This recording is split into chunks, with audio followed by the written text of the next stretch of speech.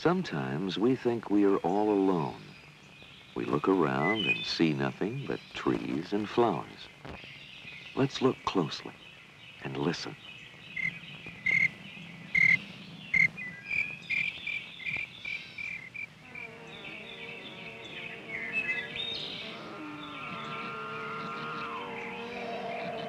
No, we are not alone. In fact, there are more kinds of insects than any other creatures in the world. And they live everywhere we do, and in many places we don't. Their numbers are so large that we can hardly imagine how many there are. What looks like a small cloud of dancing snowflakes is really thousands of insects. Why are there so many insects? The main reason is that so many are born. The offspring from a single pair of insects could blanket the whole world in a single summer. Could, but don't. There's not enough food, and there are too many enemies.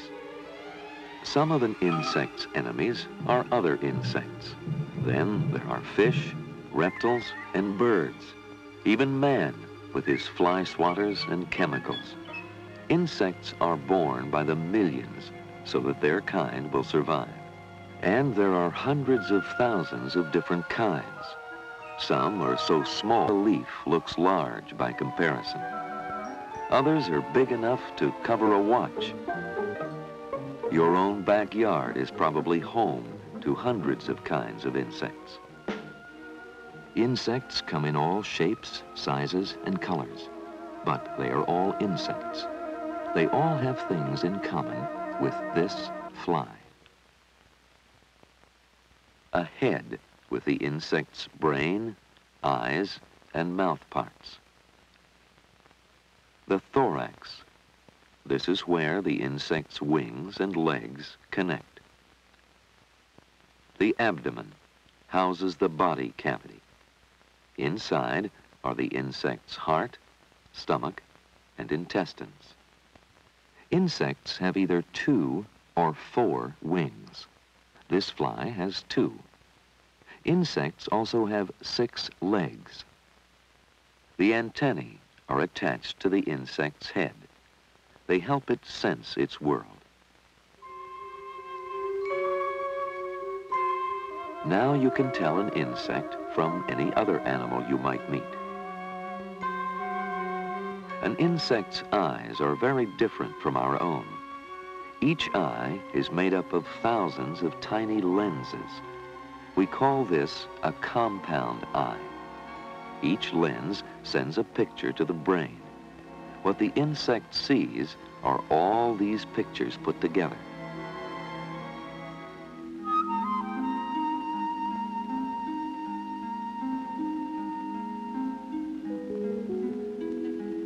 Some insects find out about their world in strange ways.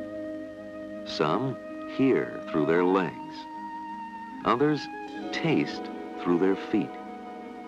Often, insects are very hard to see. Many are able to blend in with the twigs, stems, even the flowers they live on. This helps them hide from enemies. Insects are good animals to study. You can find them almost everywhere. Look in trees, bushes, flowers, and on the ground. Often you can find them near water. Be careful not to hurt the insect when you catch it. Bring back some of the water or leaves the insect was in. Then it will have something to eat. Here, a moth emerges. Moths and their close relatives, butterflies, are some of the most beautiful insects. And like most insects, they can fly. In fact, insects were the first animals to master flight.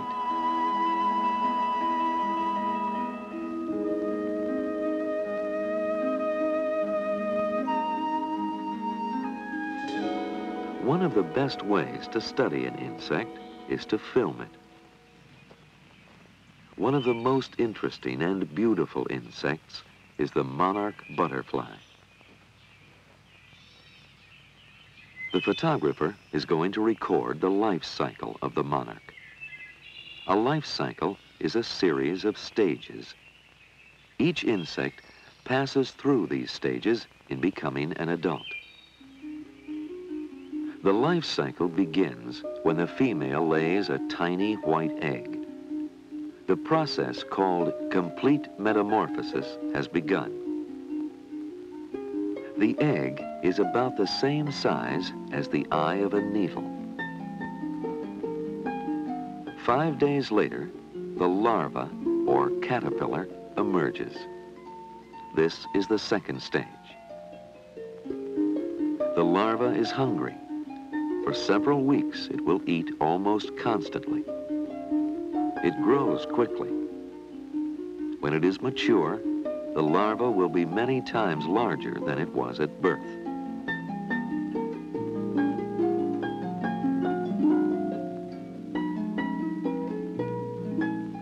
Then, the larva slows down. Soon, it stops eating. The larva attaches a small button of silk to a branch. Speeded up, the larva changes into a pupa, or chrysalis. This is the third stage.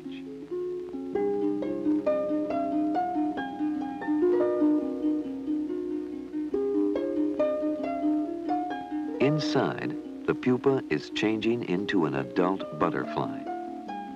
You can see through the chrysalis just before the adult butterfly emerges.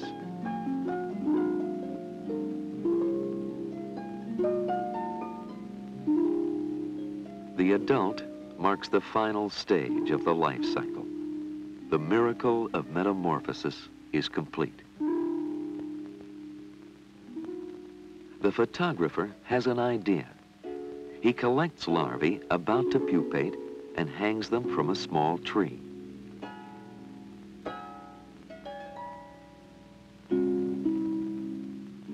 For more than a week, he watches the tree.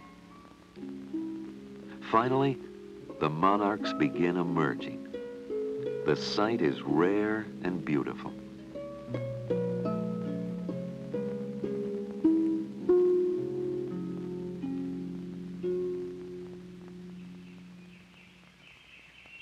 One of the best-known insects is the honeybee. Many bees live together in a hive. They come and go all day long.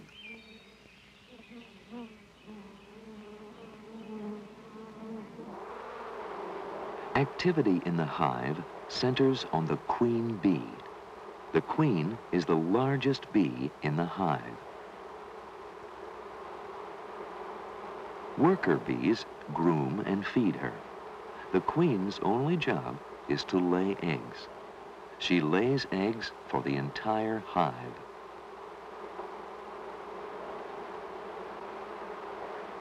The metamorphosis of the bee takes 21 days. On the average, the workers feed each larva almost once a minute, all day long. In 12 days, the pupa looks pretty much like an adult. Then, the young bee emerges. It chews through the beeswax covering of its cell.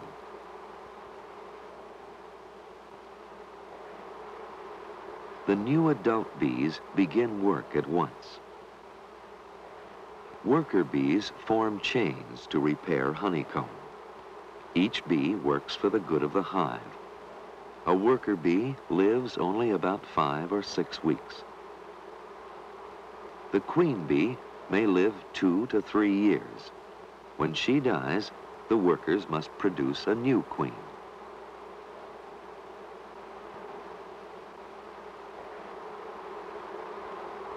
Special cells are built around a few eggs and larvae. The workers put royal jelly in the cells. Now, the special larvae change into queens.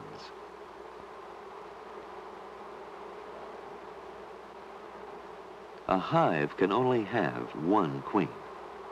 The first queen born hunts for other royal cells.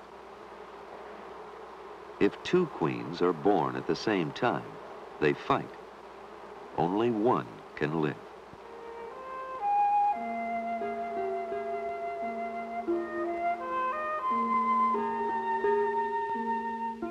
Except in winter, bees search for flowers.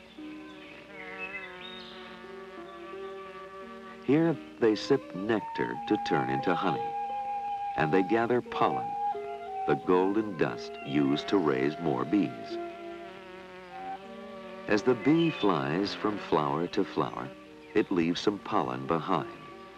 The pollen from the different flowers gets mixed up. This helps the flowers bloom, produce seed, and grow another year. Insects are easy to overlook, but they were here on Earth long before we were, and they are no less important.